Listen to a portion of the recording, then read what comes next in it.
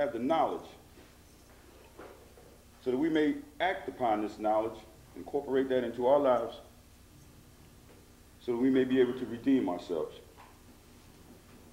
To our Mother, Father, Creator, we say Ashe. Ashe. Ashe. Ashe. Ashe. Ashe.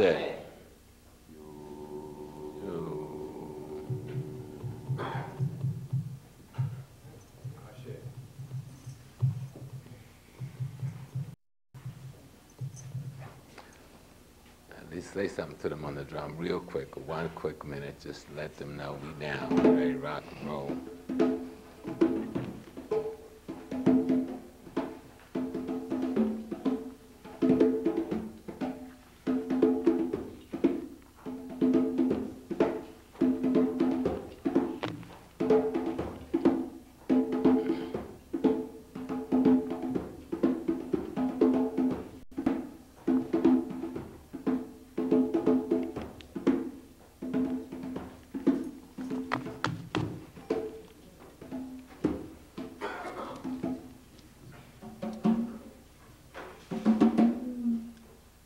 And I hope this helps us to remember that we are the sum total of all that has gone before us. You need to look at it again. I'll do it real quick. We're looking at a chair. The chair is made out of metal, and it has handles made out of plastic. The drum has wood made out of trees that grew up out of the ground. We've got floors that's made out of stone or sand put together with some kind of cementing element. But all of it comes from the earth. The plastic comes from dead, rotted bodies and plants called petroleum. The iron comes from the compressing of the same things that once lived that is dead, compressed by the pressure of the earth into what we call iron. There is nothing in this room that isn't a recycling of something that once lived. You understand? Your ancestors are all over you.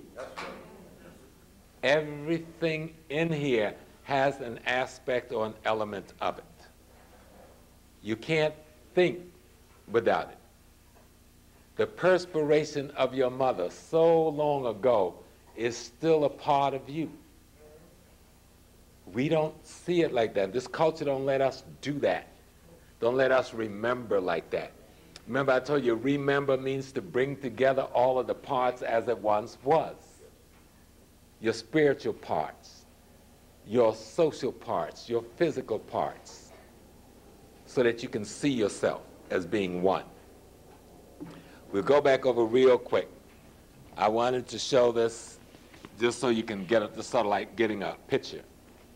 This is Nefertiti. Not the one you see in the book, that little white one that the Germans got in the museum. That's smaller than this microphone head. This is the picture of Nefertiti. Most of the pictures, hundreds of which exist in Africa and Egypt, look like this one, the black woman. And she wasn't from what we consider to be Egypt. She was from what is now, you might consider, northern Lebanon. That area used to be called Mitanni, but it was populated by black people. Her father was at war with Akhenaten's father. So Akhenaten, the Egyptians, won the little battle. So the king of Mitanni sent his daughter to marry the king of Egypt, which was the most prestigious thing in the world. But the father died before she got there, so the mother had her marry the son, Akhenaten. And this was the mother of Akhenaten, Queen Tai, or Queen T. Clearly, as Nefertiti is, an African woman. And she had the African princess from Mitanni marry the African prince from Egypt. And this is the African prince from Egypt, Pharaoh Akhenaten, who married Nefertiti and who was the son of Queen Tut. And this is the father of King Tut. They play a whole game with that piece and say, well, we don't know whether it's the son, the father, the son. This is King Tut's father, okay? And when he was born, his name was not King Tutankhamun. His name was Tutankhaten. and his name was changed to Tut-an-Amun, because Aton was how they designated the deity in the consciousness. So this is the brother, that's his mama, and that's his wife. And that's the royal house in ancient Egypt in the 18th dynasty under Akhenaten and Nefertiti, and his mother, Queen Tai. Because there are those who dispute if the people are black. Well, you see their photograph, they left it in paintings, they were black. And this one is of the wife of Ramses, the great Ramses. This is Nefertari. As that name Nefertiti means very beautiful, this name means most beautiful. And as you can see, Nefertari had, in her time, red paint, white paint, and black paint. But she painted her skin black, not white. She had white paint. So if she thought she was black, she could have painted herself white, right? So we don't need somebody today to tell us what the Egyptians were. The Egyptians have told us and left for us who they were. And this, of course, is a picture of the great Sphinx of Giza. Now, is there any confusion of what race this is? This is a side view. All of these photographs were taken by Dr. Asa Hilliard back in 1987.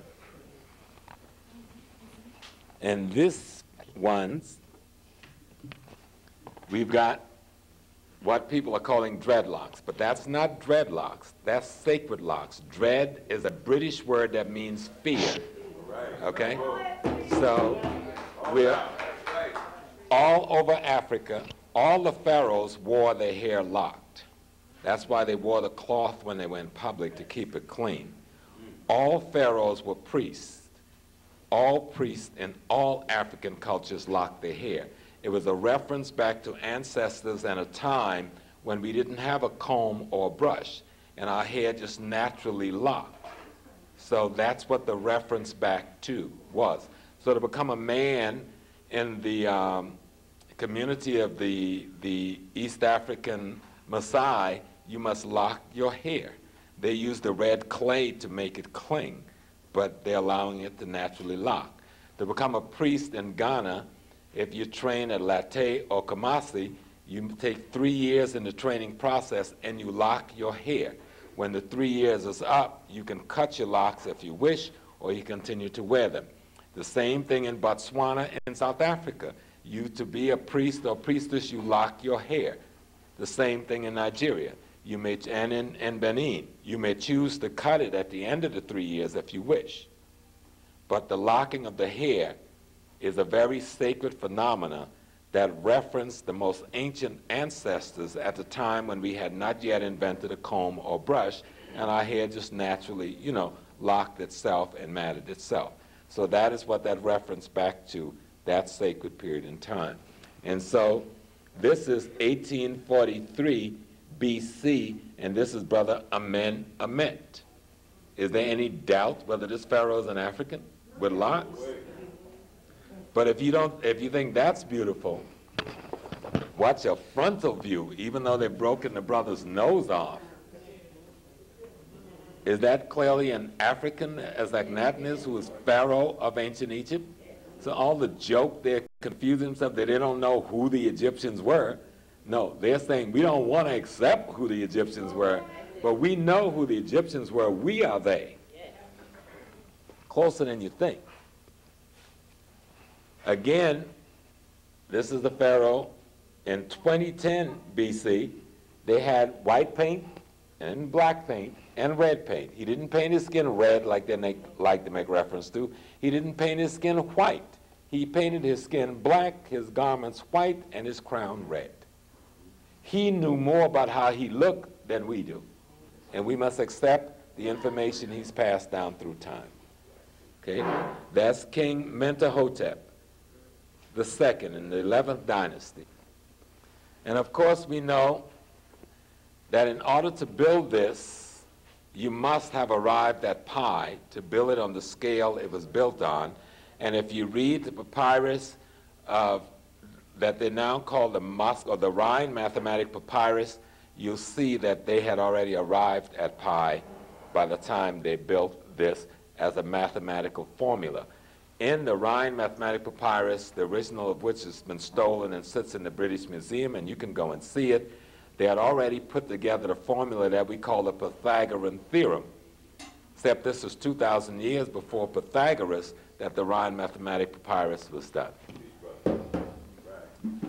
We know that this is called in Washington the Washington Masonic Monument, but we know that this is an African monument that's dedicated to the manhood, to fatherhood, and in our mythology, it is said that the woman used this to symbolize fatherhood, because in the story, the metaphor of Osiris, they cut off his penis, and the catfish ate it. So instead of having 14 pieces, there was only 13 pieces. So the number 13 don't come from them in Good Friday. The number 13 came from this time, when it was connoted by us as being good luck, they connoted as being bad luck. But to restore the regenerative process of the male and the continuity of the race, the women created a penis that could not be destroyed for perpetuity, emanating out of the earth itself, the tekenu, which represent fatherhood, and that's why it's the symbol of George Washington, the father of this nation. They know what they were doing. And then there's the Great Pillar Temple. This is older than the Parthenon. This is older than anything when Greece and Rome was still living in straw huts when this was built. So when you look at the Great Pillar Temples in Philadelphia and Washington and government buildings, you're not looking at Greco-Roman architecture. You're looking at African architecture. The Great Pillar Temples of the Nile Valley proceed by hundreds and hundreds and not thousands of years any pillar temple in Rome or Greece. And to go again into our great Nile Valley civilization, taken from a little reading from the book of the Coming Forth by, no, I'm not going to do that one, but looking at the Hosea, the book of Ptah-hotep, because it makes the point of God real clear. Now, the book of Ptah-hotep is considered to be the oldest textbook in the world, older than any of the other literature as an instrument of instruction.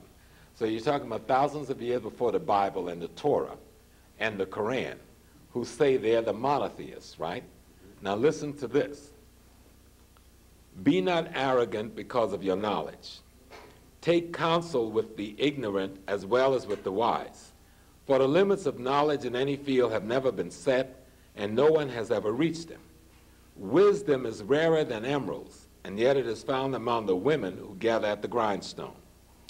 If you are a leader and command many, strive for excellence in all you do so that no fault can be found in your character. For ma'at, the way of truth, justice, and righteousness is great. Its value is lasting and has remained unequal and unchanged since the time of its creator. It lies as a plain path before even the ignorant, and those who violate its laws are punished. Although wickedness may gain wealth, wrongdoing has never brought its wares to a safe port. In the end, it is ma'at, the way of truth, justice, and righteousness that endures and enables the upright to say, it is the legacy of my father and my mother. In this passage, we're talking about the one God. In this passage, we're talking about justice. In this passage, we're talking about balance and harmony. In this passage, we're talking about the destruction of ego. In this passage, we're talking about a whole bunch of stuff that makes up the foundation of Western literature, and yet this document is thousands of years older than any Western literature. And so we need to really reference back. We know that in 10,000 to 6,000 BC, we had created the stellar calendar. Those black people I just showed you had created the stellar calendar. By 4000 BC, we had created the solar calendar. By 3760, we had written our first creation story in the pyramid text. By 3100 to 4100, we had begun a dynastic period under the Nubian name Aha, or Narma, or Menes. And what we know as modern Egypt came into being. And so it is important that we reference back. The netters which are the qualities and attributes of God as advanced by the ancient Kemetan people. Min equals lightning. Hathor, which is the head of the cow, represent motherhood. Neth, who represent arrows, is the hunter, or that one which can pursue and track the character of the human being by the actions you leave behind. Osiris equals a Romula in the Yoruba system and represents the notion of regeneration and resurrection, as well as Olokun, which is the bottom of the ocean. There's a point in which the sunlight penetrates water, and at the point, that is called photosynthesis. But the point at which the sunlight cannot penetrate, that's the point the African call Olokun. Out of that comes the planktons and the amino acids and the other things that when struck by sunlight produces life as we know it. So our people understood very high science. So Yemaya is that part of the water that is penetrated by sunlight, and Olokun is that part which sunlight cannot penetrate. So when we think of Ptah, we think about the celestial fire. Hapu, we think of the celestial waters. And those are the netters of ancient Egypt. The three major principles in ancient Egypt, the Ankh, the Wasp, and the Djed. The Ankh represent life. The Wasp represent prosperity, and the Djed represents stability. So they weren't just names they were using. They were talking about quality and attributes of the human character. If we went to Uganda or we went to Rwanda, Burundi, there is a concept known as Mantu. And when in that language system of the Bantu language, in terms of the suffix and prefix they use for human being and for human, the person or human being is Bantu. The human is Mantu. I'm going to tell you why I'm doing this in a minute, right? For place is Kentu. For thing is Bentu. For being or state of being is Kantu. The suffix ba would be meaningless, which represents person, right out of the Egyptian person, would be meaningless without into. Into is the essence of God, and it runs through all things as the perfect. Place, you say ki, kintu. But the ki cannot stand. It has no meaning in the language by itself. Only when you add the perfect, which is God, into, do you then have a notion of place, kintu. Thing, bintu. Be by itself has no meaning as a suffix in the language. Only when you add the prefix God into do you have a thing.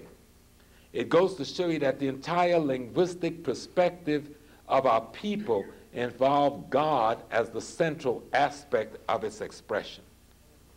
And being, kantu, ka, the ka being from Egypt. We're talking about Rwanda now. The ba, the spirit from Egypt, we're in Rwanda. When you add into, you get person and you get being. So the Meduneta is not something that some other folks had up in Egypt. This is something the people from the southern part in Central Africa took to the Nile Valley. Because the river don't run from the north to the south, the river runs from the south to the north. And before you had the technology to navigate against current, people flowed with the current to populate the areas they went into. And so we come into my beloved Ifa, Ifa Orisha. Some people refer to it as Vudun. Vudun is an African word, and the word Vudun literally connotes the God. In the Ewe language, they say Vudu Daha. It means the godly man. The word comes out of the language which is used by the Fan people of Benin, the Ewe people of Togo and Ghana, the Ga people of Accra Plains in Ghana, and the manifestation of these communities have been manifest in New Orleans, southern Mississippi, Martinique, Montserrat, and Haiti. See, a lot of time when people want to talk about voodoo, they want to leave black Americans out. Everybody want to think we ain't got nothing. And when they reference our hoodoo, they try to make fun of it. But we use hoodoo to connote the botanical part of our system that we manage to maintain. Since we weren't allowed to practice overtly the religion, we then practiced what we could. We could practice the botanica, or the herbal medicine, which is called root in some cases, or hoodoo in other cases. And so I'm going to talk a little bit about that system, which most people call the Yoruba, but that's not the name of the system. Yoruba is simply a people that has, more than any people, survived with the system intact. But Yoruba connotes the people. And the people, Yoruba, I'll show you later, Yoruba is a Medu-Neter word that's used to describe a people who trace their history from the Nile Valley. All of these people, the Fan people of Benin, the Ewe people, the Ga people, and Yoruba, all trace themselves from the Nile Valley, okay, in their oral tradition. As I've interviewed and spoken with the priests and the priestesses in those places, they all trace their oral tradition. Some of the information you can get, you can't get unless you are an initiate. I'm initiated in the Yoruba tradition, I'm initiated in the Akan tradition, and I'm initiated in the Ga tradition. And I do have access, and Reverend Brown, who journeyed with me to Africa, know when I hit Africa, I'm Nana on the real side, from the president of the nation down, which I think I've quite earned it, because when you done fall out and passed out and all them ceremonies when you're too old to take it. See, if I'd done this stuff when I was young, I would have been cool. But I'm trying to do this stuff when I'm in my 40s and 50s, and these are things young men do when they're in their teen years. That's why they do the initiations when they're teenagers, because it's hard work and it's a lot of pressure and stress on you. But the Fan of Benin called these voodoo, the Ifa, Orisha, or Yoruba belief, as we like to refer to it. And I want to just tell you what the Yoruba believes. We believe there's one supreme God. We believe there's no devil. Except for the day you were born and the day you are supposed to die, there's not a single event in one's life that cannot be forecast and, if necessary, changed. We believe your spirit lives on after death and can reincarnate through blood relatives. We believe you are born with a specific path. Divination serves as a roadmap to your path. We believe our ancestors exist and must be honored, respected and consulted. We believe the Orisha, or the forces of nature, those quality and attributes of God that manifest themselves in nature as different powers of nature.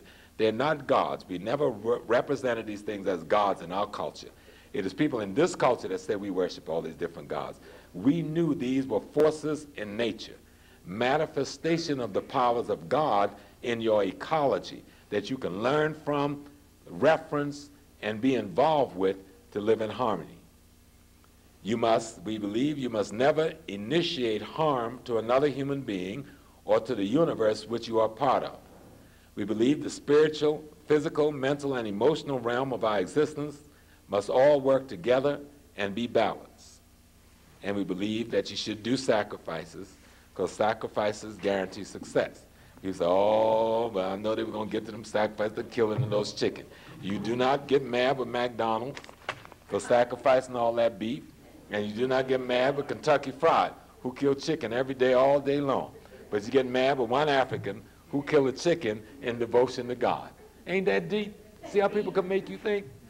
If you go during Rosh Hashanah to a Jewish synagogue, you will see the rabbi take a chicken and rub it on his head. And he will take that chicken and go to the persons who come before them. And that chicken in the synagogue during Rosh Hashanah takes the sin, not Rosh Hashanah, Yom Kippur, takes the sin out of that person. And when they're done with that chicken, they kill it and dump it at the crossroads. That's exactly the same thing Voodoo and Yoruba people do when they carry on a ceremony of cleansing using a bird, a fowl. But when the Jewish people do it, doing Yom Kippur, it's applied as culture. When they kill 10 million lambs they've raised all year to kill for that purpose, it's what's that word, kosher. And kosher is meant in this language to mean it's all right. But you kill one chicken in your ceremony and cook those chicken and serve it up as feast to the people involved in the ceremony, and you done committed something, a crime. And they got some words they want to use to make you look like you evil. you bad, you doing something wrong, and white folks supposed to come and get you.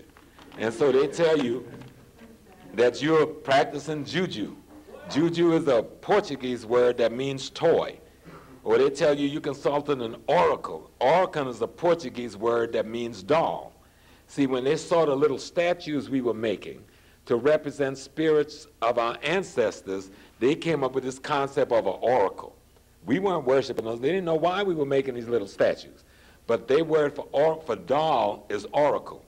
And the word for toy is juju. They said the little, because we had so many statues and things, that they were toys. So we was juju people. You know what I'm saying? And so their ignorance have come down to time now as a stamp of reality on who we really are. And that ain't the case at all. And so we need to study our system and learn it so we can restore the integrity of our system. And so I'm going to go through a little bit of this, more than a little bit, so you can see some of this system. So you can know what is Orisha. I mean, Orisha is everything, because I'm Oya's son. And so I'm getting old now. I can't flirt and primp like I used to do in the old days. But I'm still power. I know I'm power. Oya is not a person. Oya is not a thing. Oya is the realization of the power within me that is dominant. See, every Orisha in the universe is in everybody. But you have one that's more dominant than the other in your character and personality. And if you learn what it is and cultivate it, then that becomes your power. You understand? And then if you turn to your brother, your sister, your mother, your uncle, and your cousin, and they all cultivate the powers in them, instead of you coming to the table with one strength, you come with 50 powerful beings prepared to struggle around what you need to struggle for. But because we have not been addressing the powers within us that our ancestors have delineated and described and put in perspective for us, our enemy's been whipping the living hell out of us and getting away with it. So we got to come down to Orishas. Orishas are aspect of God that we can know. No, we cannot know. We really cannot know God in its totality. We cannot even totally know the Orisha. The Orisha are a little easier to grasp in our understanding, but only a little and never totally. God is beyond our understanding. God is every solar system, every universe, every speck, every particle, every energy, every motion that you can't even possibly imagine beyond anything that you can grasp. You can't know that. But what you can know is that aspect of that that affects you and that is in you, and that's what we call Orisha. But you do know the God ultimate exists, so you make deference and devotion to that. But you can interrelate with his quality and attributes that we call Orisha. They are forces of nature. As such, they exist everywhere. Are we always aware of them? No, especially when we are not in the environment where the forces is manifested. Are they constant or constrained by our awareness of them? I don't think so. Do the names that different cultures give to them affect their being? I don't think so. Are Olokun and Sedena the same? Perhaps, perhaps not. Olokun lives at the bottom of the sea and Sedena lives at the bottom of the sea. How I resolve this for myself is in the Orisha are a theme with variations. The Inuit concept of Sedna in one way, the Yoruba conceive of Olokun in another. The Inuit people, you know, that's the Native American people. We call them Eskimo. And they have the same structure. All people except European have this knowledge of nature's wisdom. So are Orishas only forces of nature? No, they're not. They are also forces in the human mind. Again, let me give you that again. Are the Orishas only forces of nature? No, they're not. They're also forces in the human mind. Shango is in nature, but Shango is also in your mind. Yemaya is in nature, but Yemaya is also in your mind. Okay? Olokun is in nature, but Olokun is also in your mind. The Orisha also embody values.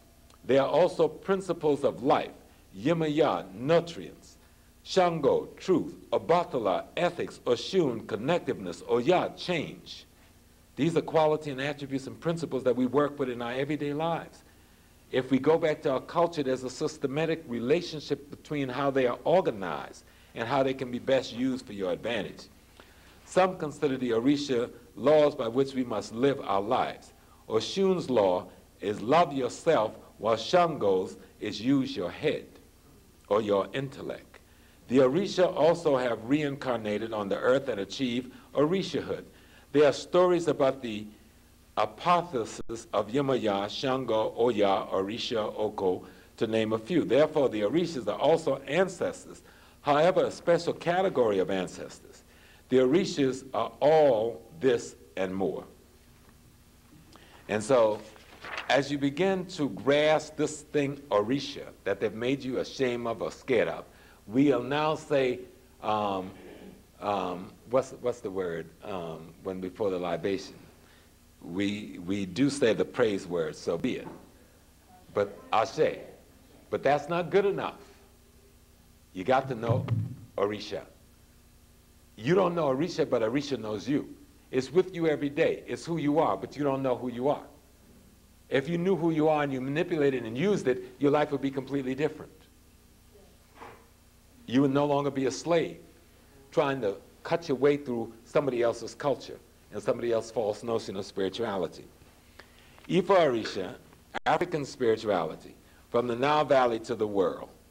As I was starting in the Nile Valley, religion from the Greek word re, to do over, to go back, to ligio, to bind. Ligio means to bind or to connect to. Religious tradition have always been a source of empowerment, as well as the integral thread in the fabric of the lives and experience of African people on the continent as well as throughout the diaspora. The struggle of African people, both physically and spiritually, in their resistance against the entire enslavement process cannot be separated from the fortitude they receive from their native traditions. We're going to focus on the Ifa Orisha tradition tonight. This tradition is commonly known as Yoruba, or the Yoruba religion, because the people who predominated in the practice of Ifa Orisha in West Africa are known to the world as the Yoruba people, a name, according to some tradition, given to them by the Hausa brothers and sisters who live in the central and northern Sudan, but other traditions claim another genesis for the name Yoruba, which is made up of two distinct words, Yo and Ruba. Yo is a modified form of the word Ye, spelled Ye, and the word Ruba comes from Rapa.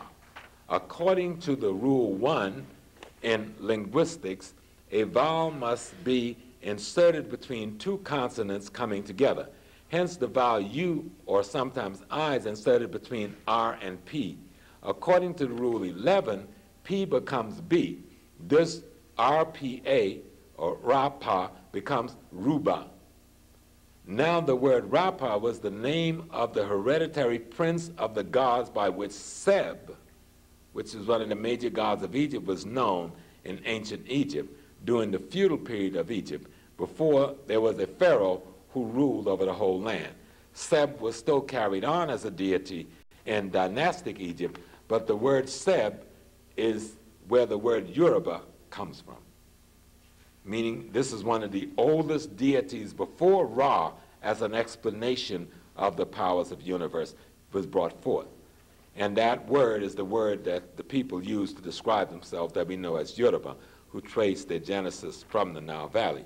The word Yoruba therefore means the living rapper. That is the true interpretation of the word, as supported by similar instances in other West African languages, to which reference will be made later. To look at other connections with ancient Egypt, we will read from, I wanted to read this chapter from this brother, Religion of the Yorubas, and I went to his nephew and brought the whole book, but it's not for sale. But it could be if one day we decide to do it, to do this book again, and it's by Lucas. It is an extraordinary piece of literature on the history of the Yoruba people, because he proves using language, even before Sheikh Anta Diop, that these people and the people of the Nile Valley speak the same language, about 80%. Most of West African language systems contain at least 50% of the language structure and words of Medu Neter of ancient Egypt. With the people in North America and parts of the Caribbean, many of you, we've been told we are brown and we are light like this because we got mixed with the white folks or with the Native Americans. There was some miscegenation with white folks and there was some with Native Americans. But the last group of enslaved peoples to come out of Africa were the people captured by the British. They represent the last major migration or forced migration out of the Nile Valley, with the Turkish and the Serbian invasion of Egypt pushing the last remnants of us out. We were the last migrants back into Central and Western Sudan. Forcing to sell somebody, you do not sell your most immediate family, you sell the stranger, the last one to migrate into your area. Much of the population, especially in North America, are the remnants of the ancient Egyptian empire, who were those last ones driven out by the invasion of the Turks, the Eastern Europeans, and the Arabs. And you have not been allowed to look at that. But even if you read the speech of David Walker, he makes reference to it. So they still remembered at the time David Walker in what, 1834, he was making his appeal. And it's very interesting. Sometimes we need to go back and read it. A man that you have been made to disdain, you're made to hate, you were made to be ashamed of, which was one of the greatest leaders we ever produced. I happen to think he was greater than Malcolm or Dr. King as Booker Teleferia Washington. But because the enemy of black folks, the Jews, wanted to project some other folks, because they wanted to take over the leadership of the black community, they denigrated Booker Teleferia Washington, then assassinated him. But because they denigrated him and gave you another hero, you weren't looking when they assassinated him. How did Booker Washington die? Can anybody in here tell me? And where did he die? He died on a train going back from St. Luke's Hospital, where he had spent months in New York, back to Tuskegee. Died before he got to Tuskegee. Supposedly, they said in the history, from gout, but he got sick sitting at a meeting with W. Du Bois and some other white folks trying to bring a truce between himself, Du Bois, and T. Thomas Fortune so they could come together in unity. And I contend that he fell sick because they poisoned him at that meeting. He never gained his health. He went into St. Luke's Hospital, got progressively worse, and said, if I've got to die, let me go to my beloved Tuskegee. His wife and them came and got him. He died on the train to Tuskegee. He was in his 40s. So we need to study our history. But they've taken Booker Washington from you, yet everything the nationalists and the Pan-Africanists say they want, Booker Washington told us then we should have done. On one eye, politically, we laugh at him and reject him, and on the other, we're doing exactly what Booker says, but we won't give him the credit. He won't proclaim him. He said seize the land. He said learn technology. He says use your own science. He says stay out of the other man's culture and social life. Just be at par with him in economics and politics. Hello, did we miss the boat? So you need to get back to culture. You need to read that Atlanta speech, and you see there's no compromise in that speech. If you read that speech, Booker attacks both the Italian and the Jews in the speech. And in the speech, Booker Washington tells them, he says, I am hung with you. I've been with your grandpa. My grandpa there was yours on the sick bed.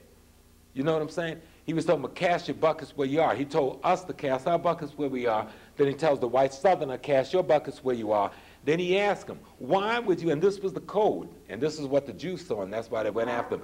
He said, why would you forsake me, who've been hanging with you, working with you? You know me, I know you. We know we ain't enemies. We know what we want out of this thing. We can be like one in things political and things economic, and we can be like the fingers in things social. You know, I don't want to be with your woman, don't want to hang with you, but I want my money, and I want control of the politics.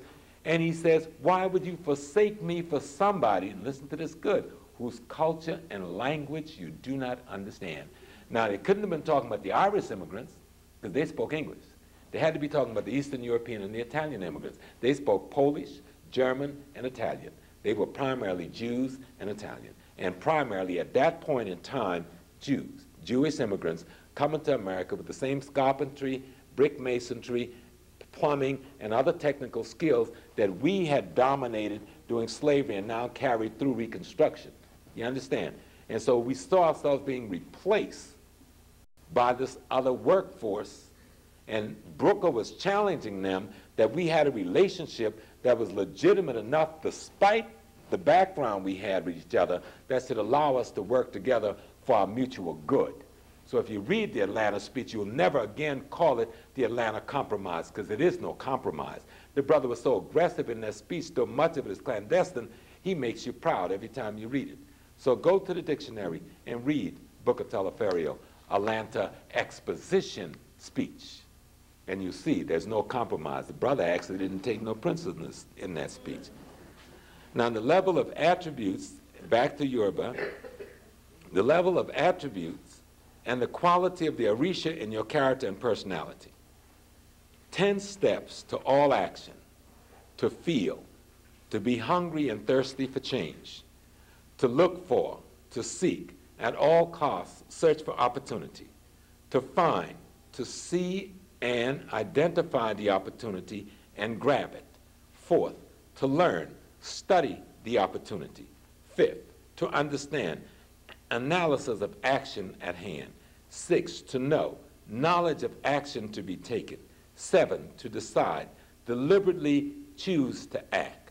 8, to will, to acquire the necessary power to act swiftly. 9, to dare, to act by any means necessary. 10, to be quiet, introspection, contemplation, and silence. These are the 10 steps that was taught to me when I studied at the Zantrai Voodoo Shrine at the Zantrai community out of Brooklyn under Alexander Samdi, which is a very powerful voodoo community in North America. And I know here in Philly you have also a very powerful voodoo community. And sometimes we get so bogged down, some of our practitioners, into the rigors of ritual and form, we frighten the people away instead of trying to explain the essence to our people. And many of the rituals and stuff that was designed for ancient time is of no use to us now, because it does not represent a frame of reference that we can relate to. You got to create new rituals using frame of reference that's apropos to your conscious understanding for you now. And then you make reference back to the ancestral forms that keeps you on track and keeps the integrity of the thing in place. You all understand what I'm saying? Okay. So let me go some more. The Yoruba. There's a primary person in the Yoruba, we call him the commander-in-chief. He's called Eshu. Sometimes Eshu Legba. And if you went to a Yoruba person's house or someone practicing for Orisha or Santeros or Voodoo, at the door you'll see a coconut shell that look like got a face on it, or even a rock look like it's a face. That represents Eshu or Legba. Legba is the policeman. He's not really an Orisha. He's a power that communicates between the universe itself and all other living things, including the Orishas. So we call him the police of the Orishas. He's a soldier. The Orishas are really soldiers of Eshu. We say that there's 7 worlds primarily: the human being, or Ini, the unborn child, or Omo, the ancestors, or Eguns, the unrun Meli, or spirits, or the essence of God, the Orisha, of which there is 401, Oluadu. Oluadu is kind of like the power that occurs when all this interaction takes place between all of the elements and the creation itself. And Oluarun, or Oludumare, which is the supreme deity itself. Oluarun is a way to say God of heaven, or the ruler of heaven. Oludumare is just another way of saying the God of creation, but they're the same thing, there's different aspects. So you see some people say Oludumare, or that means the God of creation, or the creator God, or Oluarun means the God of heaven, but it's the same thing. It's just in the Bible, if you read, you'll see they refer to Jehovah, Ali, Elohim, Yahweh, Elat, etc. Those are different quality and attributes of the same force as it manifests itself. There is no good and there is no evil in our system. The female represented by Oshun is a manifestation of contraction, and the male Orisha, as a manifestation of expansion, represents the ability of nature to transcend its limitations. Contraction and expansion. That's how the universe works. It breathes by contracting and expanding. Everything in the universe does that. When we talk about going into the tradition, that's called Tifa, or Tifa, initiation. The oldest of the Orishas, according to the system, is the Batala, sometimes called the grandfather, or the spirit of the white cloth, people like to say. But a Batala is the universe as known before it subdivides into the elements we know about. It is the universe when it must have been its complete purity before it manifests itself from itself into all of the other things we know. That's Obatala. It gets trivialized where he said he's the Lord of the white cloth and people just wear white and make a few little sayings. It's deeper than that. It is a reference back to your consciousness as a baby when you popped out of that womb, when you were pure, when you were the universe, before you got tampered with and dissected with ideas from other people and stimulation from other people. That's Obatala. And to understand that concept is good. Of course, I mentioned Eshu, you know, and we know when we talk about it in our tradition is Iguns, we talk about the ancestors. Babalao is the male priest, which means the father of mystery. Mystery is the knowledge and wisdom of nature that our ancestors discern and use for us. I spoke to you earlier about Shango, the source of courage, the source, not just the source of courage, but the recognition of the courage within you to change. And of course, Ori means your intellect. They say, people always say, well, what is your Ori? What is your head?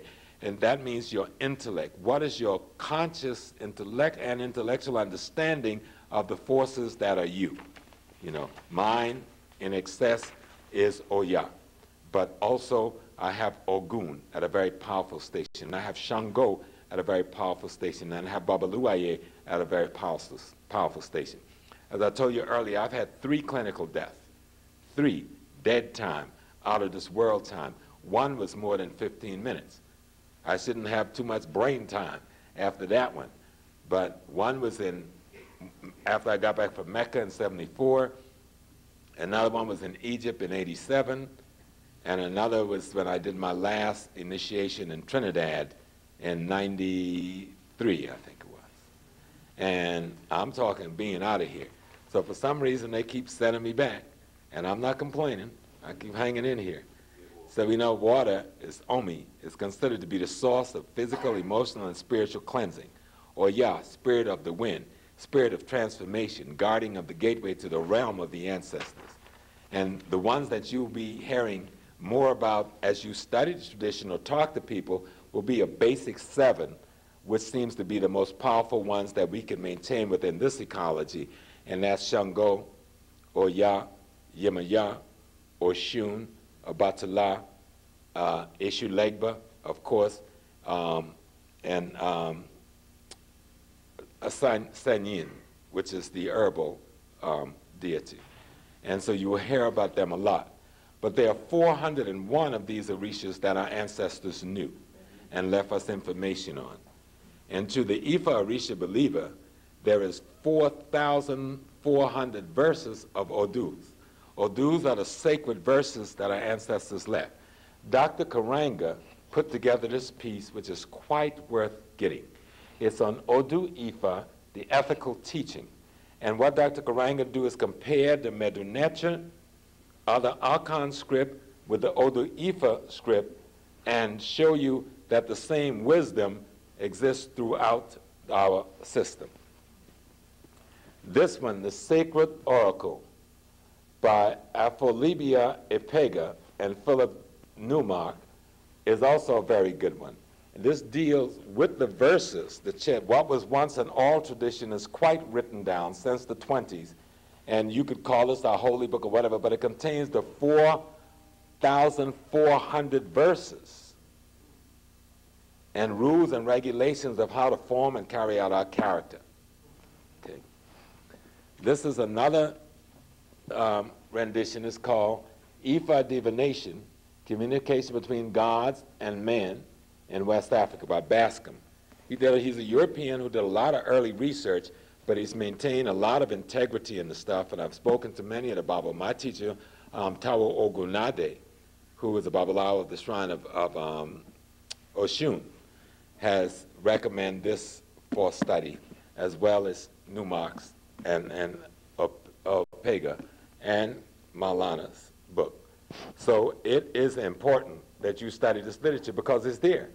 4,400 verses of instructions on how you should form your character as a human being, left by your ancestors, untampered with by white folks, coming out of their old tradition, is here for you to use. And so begin to use it. And Odus is what we refer to our verses at. In our sacred scripture, this is a list of 10 and their general or basic meaning. Again, I went through this. We go through, Eshu being the guardian of the crossroads, postman of the Orisha, Abatala, the spirit of creation and light, Aligba, the divine messenger, Yemaya, the compassionate, the nurturer, Oshun, abundance, self-love, Ogun, spiritual cleanliness and transformation, Shango, awareness of the courage to change yourself, Oya, change and process, Sanyan, spirit of healing and nurturance. This should not be an unfamiliar concept for those who are into the Islam concept. In Islam, we have the pearls of faith, or the 99 names of Allah. How many people in there were Muslims at one point? Yeah, y'all ain't got to be scared, y'all safe. That home front group ain't coming after you, whatever that thing is called. The pearls of faith, or the 99 names of Allah.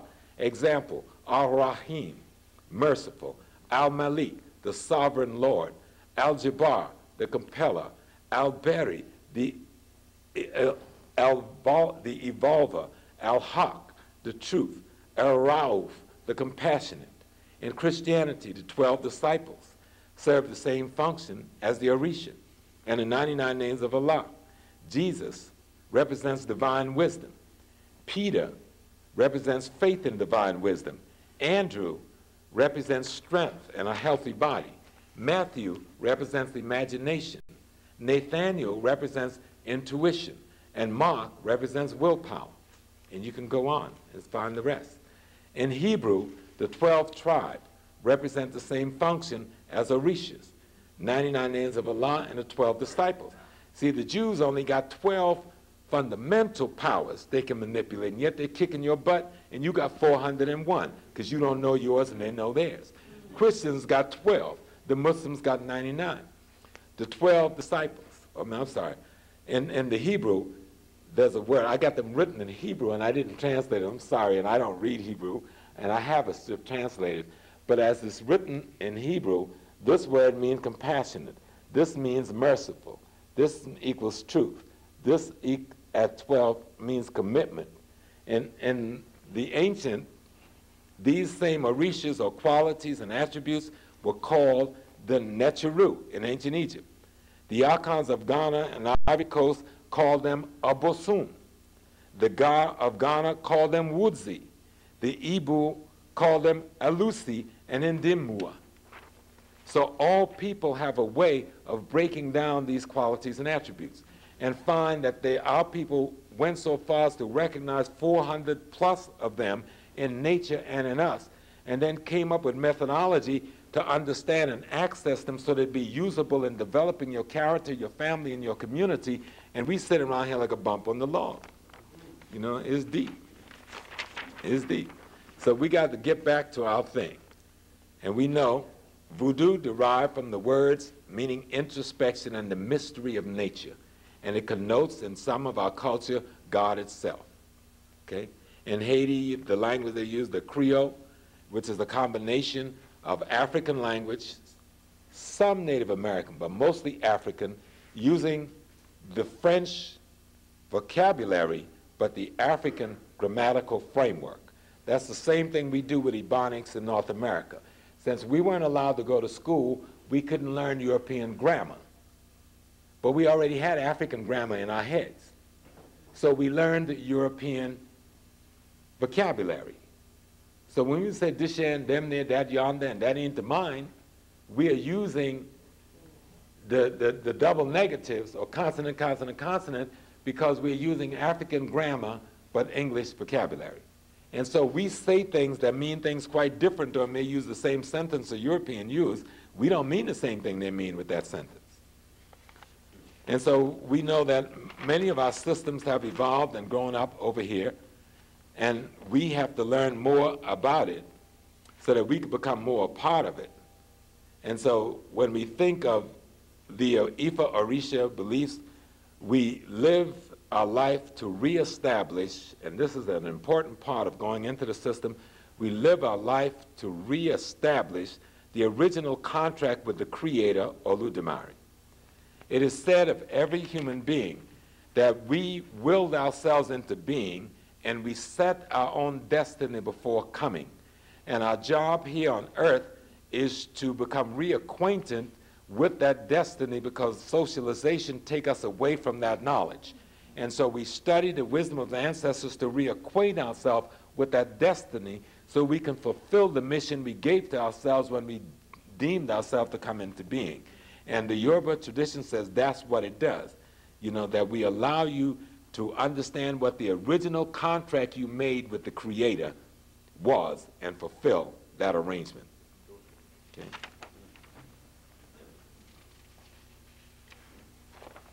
Yeah, there's just a couple other things that I wanted to get to. And I think I can cover that in these 2 pages. Ifa Orisha tradition is given to the original Creator at creation. We all know that the African woman and man is the original human creation. Let me then give you an overview of the Ifa Orisha tradition. Ifa means the wisdom of nature. Ifa believes the universe is built and governed by the dynamic force of expansion and contraction, what the ancient Egyptians called the laws of opposites. And you hear Dr. Ben talk about that all the time. The female Orisha represents the manifestation of contraction, and the male Orisha as the manifestation of expansion, representing the ability of nature, as I said before, to transcend its own limitation. Ifa Orisha believes and knows, Ifa Orisha believers and knowers believe in one supreme being, known in Yoruba language, of course, as Oludumare. Ifa believes in our great prophet, Orunmila. You didn't know we had a prophet. We said that all of these laws was brought to us by Orunmila, our great prophet. And when you see people wearing the necklace or the bracelet with the yellow and green, that symbolize that they have studied the system of divination and they know the way of Orunmila. Orunmila is considered to be a prophet that took this wisdom to all of the world, including the people of Yoruba. And he taught mankind the sacred text of Odu, the sacred Ifa oracle laws and scriptures of Oludumare, God itself. Ifa Orisha Yoruba believed that the creation of humankind arose in the sacred city of Ifa. In Ifa we believe and teach that human law must be in accord with God's law, Oludumare's laws of nature. Nowhere is Oludumare's law more evident than in the ecology or ecological balance we see in nature created by the divine Creator, Oludumare itself. It's important to really understand that we never saw ourselves just as Africans. We never saw Ifa Orisha as something for African, as an African religion. We saw this as the law and the rules of the universe itself. And we saw ourselves as keepers of the universe for creation itself. What are the Orishas? We went over them. The Orishas, of course, are aspects of Oludumare that we can know. We can know God, Oludumare. No, we can't know God, Oludumare, but we can know His forces. And I've already gone over all of those forces for you. What is important to understand about us here in America? How do we use all of this? How do we make all of this real? How do we begin to deal with what our political needs are? And I want to go back to that. What our economic needs are, what our cultural needs are, what our spiritual needs are. We won't know these things unless we return to our history and understand what is our spiritual guidance and centering is. And it will tell us what those needs are. And then we have to make sure that we are clear that we are talking about providing food, clothing, shelter, safety, and security for ourselves and our people. And to provide food, clothing, shelter, safety, and security, we must control economics, politics, and culture.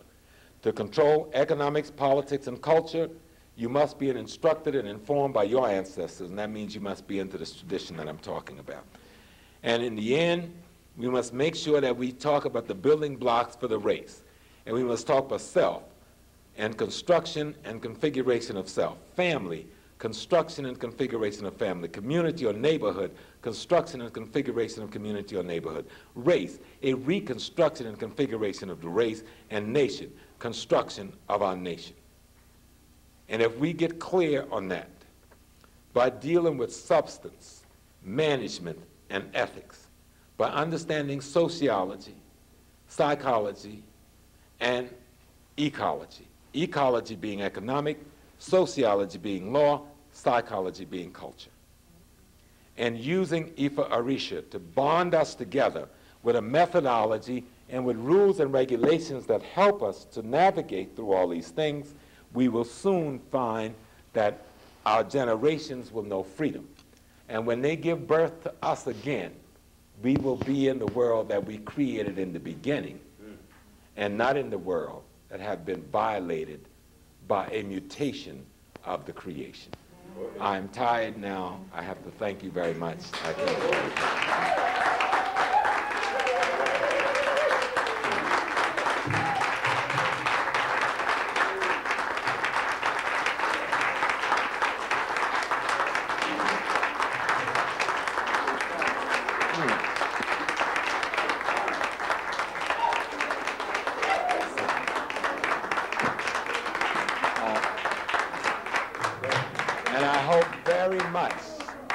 That you get a lot out of.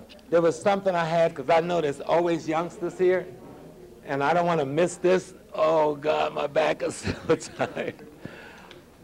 For the young people, I want to just show you that our ancestors, like the young brother in the back, this is how our ancient people saw God. That's God with the big plumes on his head. They saw God as black. And that's how they saw themselves. That's the Pharaoh. This is from their tomb. But look on top of God's head, and you see where the Jews got the shape for the 10th commandment tablets from. It's the crown of a moon. But deeper than that, here is Osiris, dressed in the caress, meaning wrapped as you would be when you're buried, and the falcon sitting on the shoulder. That's where they get the notion of Jesus arising from the tomb with the dove on his shoulder. And here again in ancient Egypt is the Madonna and Child. Thousands of years before Mary, we were digging down with this along the Nile. And in the Madonna and Child along the Nile, we're not talking about a special woman. All mothers is the Holy Mother. All pregnancy is a miracle, and all birth is immaculate. That's the message we were given. Those nuts didn't understand, thought we were talking about a special one woman. No, every woman in here is the mother of God. Every time you give birth to a life, you give birth to the potential that can manifest the deity. And that's what our ancestors were saying. And this one, I always like this. This is King Tut, how he had himself painted, black as midnight.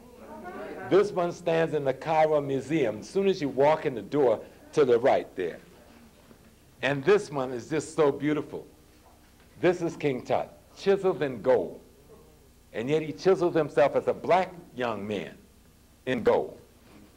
This is King Tut, had himself chiseled in gold as a young boy. He chiseled himself as a black boy. We don't need no more proof. Our ancestors left us the proof. And this is the picture that a friend of mine, a professor at City College, took of one of our students and her baby, so that any time in time we can symbolize the Madonna and Child, because all black woman is the Madonna, and all child represent the new dispensation and the new possibility. By being the son of God or the daughter of God, when you come into being, you come into being with all of the perfection that the creation has. And it is for us to make sure it's sustained in you. Now, thank you very much.